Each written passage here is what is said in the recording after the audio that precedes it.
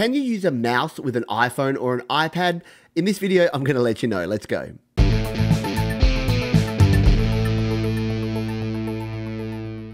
Now, one of my pet peeves is when people in videos take forever to tell you the answer that you've come to get. So, no, you cannot connect a USB mouse, a wireless USB mouse, or even a Bluetooth mouse to your iPad or your iPhone. So if that's the answer you came here for, you're good to go. But if you want to hang around, you can find out exactly why that is the case and actually watch me test this just in case you're not sure that I'm actually telling you the truth. So let's jump in and talk about this now. Now, the reason I get this question all the time is I talk about this device a lot, which is the Lightning to USB 3 adapter. Now, you can check out a video up there and down in the description. This allows you to connect a whole variety of USB devices to your iPhone or your iPad, including microphones, USB audio interfaces, MIDI keyboards, typing keyboards, and a whole bunch of other peripherals. The one thing, well, not the one thing, but one of the things you can't connect is this sucker here, a USB mouse. The main reason you can't do that is that iOS simply does not support mouse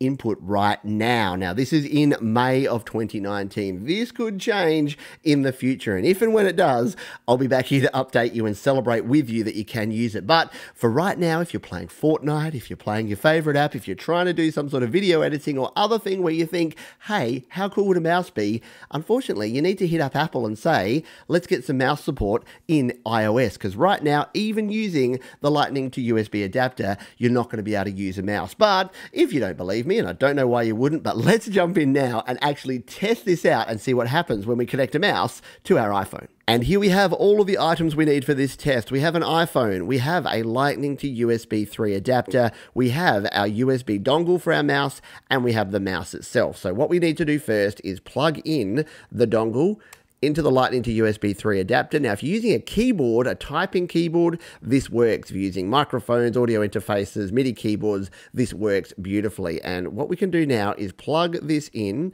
to the bottom of our phone like that. And what's going to happen here? Well, absolutely nothing. You can see that our mouse is on there and nothing has actually happened. It hasn't told us we're doing anything. Now, you might say, oh, that's just because you're not in an app that supports using a mouse. Well, let's go into something like a video editor here, into LumaFusion.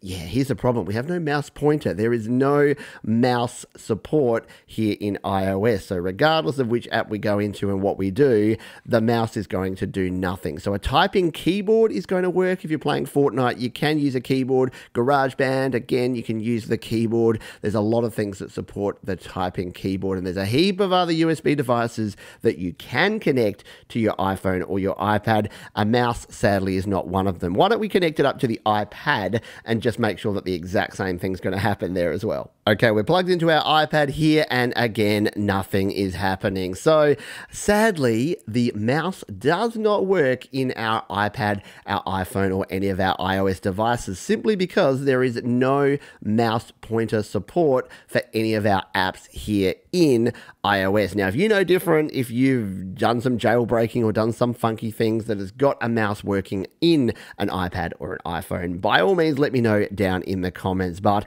if you are just running your normal iOS 11, iOS 12, and you're using a Lightning to USB adapter, you unfortunately cannot use a mouse. There you go. If this was a question that was on your mind, hopefully now you know. And sorry to be the bearer of bad news, but I want to make sure that you don't go down the rabbit hole and try and find a way to do something that is currently not possible. If you'd like to see more videos like this around audio, video, and mobile, then subscribe to the channel. Thanks again for watching, and I'll see you next time.